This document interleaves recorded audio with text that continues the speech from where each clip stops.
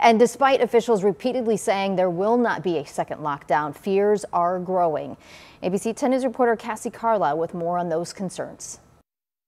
When I'm worried, I'll tell you so you can worry with me, and we're there. California Health and Human Services Secretary Dr. Mark Ghaly is worried about California's skyrocketing coronavirus cases. And our concern with this rapid rate of rise is that the peak could be even higher if we don't act soon. Many taking that step and stocking up to stay at home. Empty shelves of paper products have come back to haunt San Diegans, but officials say not to worry. We didn't have limits on early enough.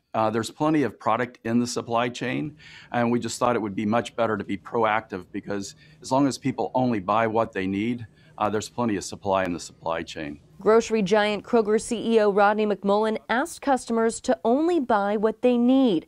When it comes to fears of another lockdown, public health measures, not lockdown of the country, but public health measures that are rather simple and easy to understand.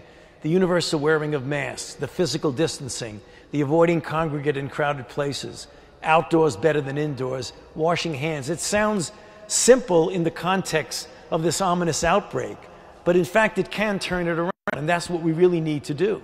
Dr. Ghaly saying that doesn't mean more restrictions are off the table. And if additional changes to the purple tier are required, we will be working with our local partners to determine what's there.